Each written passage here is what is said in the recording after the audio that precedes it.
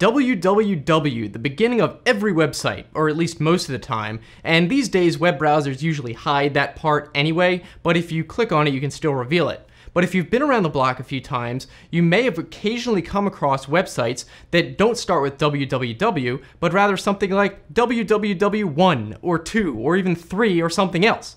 What is the deal with those? Why don't they start with www? Why do they do what they do? So to understand what's going on, first let me quickly go over what exactly is www. Why do you see it at the beginning of every website, or most of them?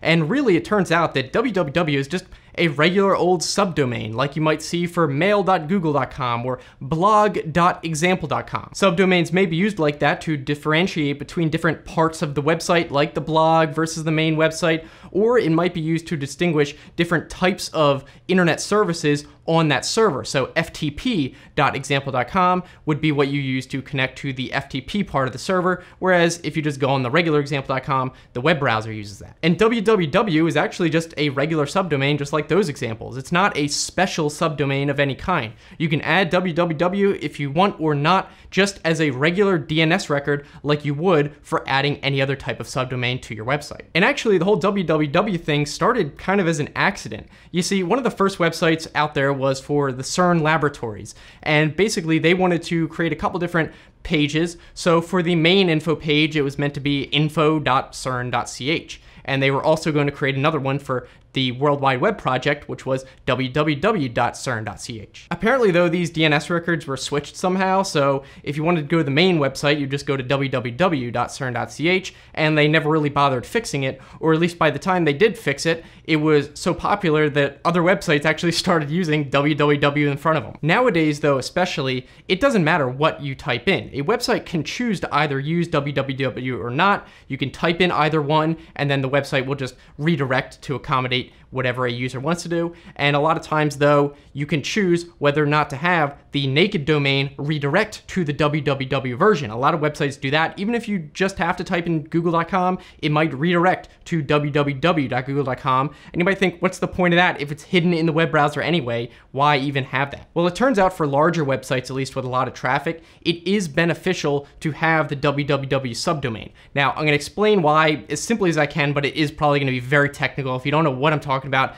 don't worry about it. But basically a naked domain, so just example.com, when you go to set a DNS record, which is basically telling the browser what IP address to go to on the internet to actually access the website, the naked domain can only use what's called an A record, which basically means this domain is assigned to this IP address, which corresponds to a specific server. Subdomains, however, can have either A records, which redirect to a specific IP address and therefore a specific server, or they can have what's called a CNAME DNS record, which means it doesn't have to just be an IP address it redirects to, but it can actually redirect to another domain or subdomain. This can be beneficial because it can allow a lot more flexibility to whoever is running the server that you're pointing to. So say for example, you're using Amazon Web Services to host your website, and you're given a specific server that you want to redirect your website to, and it's hosted on that server.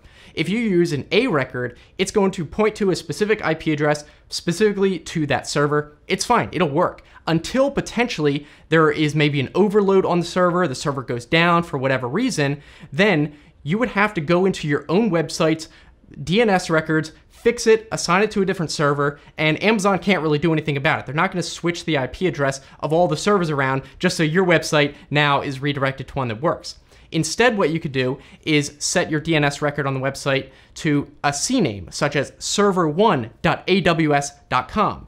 In this way, Amazon can detect, oh no, the original server we were using is down, so now we'll just change server1.aws.com to redirect to a backup server. And that way, you don't actually have to do anything. Your website will automatically, because Amazon is managing this presumably, Amazon will handle the switching, and they don't have to change any IP addresses around, they just change where that name points to. So basically, if you run a big website that may potentially require some load balancing, having a www as the subdomain, the main website, makes it a lot easier to automatically have the servers rebalance and redirect all the traffic around, and it's not so simple to do that if you have a naked domain. Besides just the technical reasons for website owners, I do actually think www has some benefits to regular users as well, especially because nowadays there are so many more top-level domains. Before, originally, you probably know it was always .com, .net, .org, maybe the occasional .gov, or maybe one for your specific country.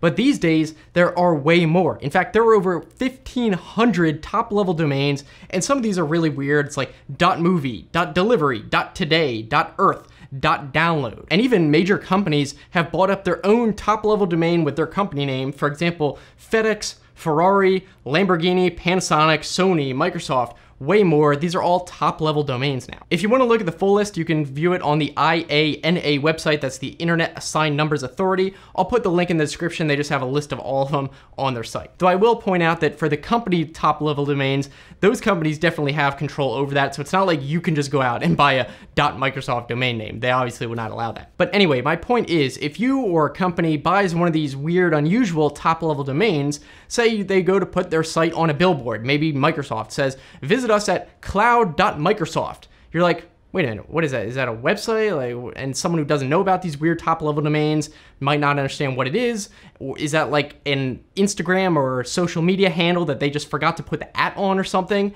But if you put www.cloud.microsoft, it makes it much more obvious, or at least hints towards, that it is actually definitely a website and not just some weird, I don't know, branding name. But now that we know what www is, we can go back to the main topic of the video. Why do some websites not use www, but rather www number or whatever? One example I came across, which kind of inspired this video, is when I was trying to go on the website Wolfram Alpha, which is a super useful website, by the way, and I accidentally mistyped it as wolfamalpha.com. Turns out that domain is also owned by the Wolfram Alpha company, so they probably just bought it because it was a typo. But I noticed when I looked at it that it was weirdly showing www.25.wolfamalpha.com. I was like, what's up with that? And there are other websites out there that are accessible not with www, but for example, www1.citibank.com.au, that's the Australia version of Citibank, that's accessible, and that doesn't use www. Well, like I said earlier in the video, www is not a special subdomain of any kind. It's arbitrary.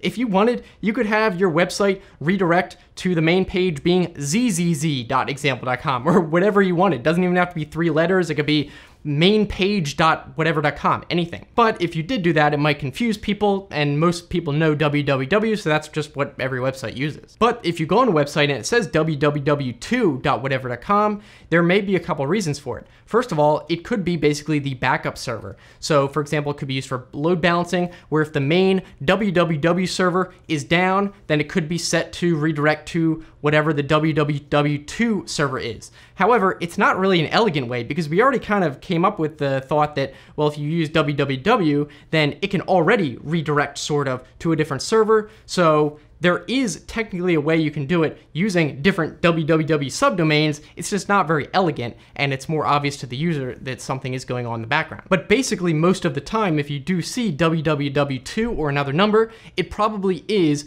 a backup server that you're accessing. Now, with my Wolfram Alpha example, you may be wondering, wait a minute, why does that extra domain that's just a typo have www25? Surely that does not need a backup if it's a typo domain. There can't be that many people accessing it to require a backup. And that is actually something I'm kind of curious about. If I go on the main actual wolframalpha.com, if I type in www25, which is the same as the typo one, that's not a valid subdomain, but www25 is, and most other numbers actually are. If I go through 1 through 99, basically, all of those are valid subdomains. There are a couple exceptions like www2 and www4 for some reason, but if you go to basically any of the other numbers, it does redirect to the main website. And actually, if we were to ping www3.wolframalpha.com, you can actually see it has a different IP than the main www subdomain. With other of the www subdomains though, it does also just redirect back to the main domain. So So clearly some of these subdomains have another server, which might be a backup, and I don't know how it's arranged on the back end, but I'm assuming these are all just backup domains in case it's needed. So that is an example of at least some of those subdomains showing probably being for a backup server. Now, why does wolfamalpha.com have WW25 as the main subdomain? Well, I don't know, maybe it's set to be on the 25th backup, which kind of would make sense. It's like, put it on a server that doesn't really need any usage most of the time. Or maybe it's just completely random and no one really cared when they were setting up because it's a random typo domain or something like that. But in any case, hopefully now you've seen some examples, you know why you might come across a weird subdomain. It's not really anything special. It's just kind of like a backup potentially, or just a design choice. So hopefully you guys enjoyed this video. If you want to keep watching, the next video I'd recommend is one where I was talking about what happened to the A and B drives in Windows. You almost never see them anymore. So I'll put that link right there. You can check that out by just clicking on it. So thanks so much for watching, guys, and I'll see you in the next video.